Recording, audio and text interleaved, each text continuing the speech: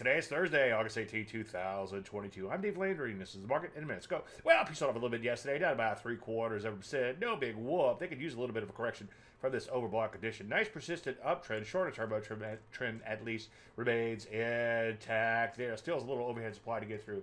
You know, take things one day at a time. Take a look at NASDAQ. It's gotten through quite a bit of that overhead supply. It too getting hit a little bit yesterday, not crushed, but just hit a little bit in here. So far, just a normal little bit of correction. Ditto for the Rusty 2000, down a little bit hard, about 1.75%.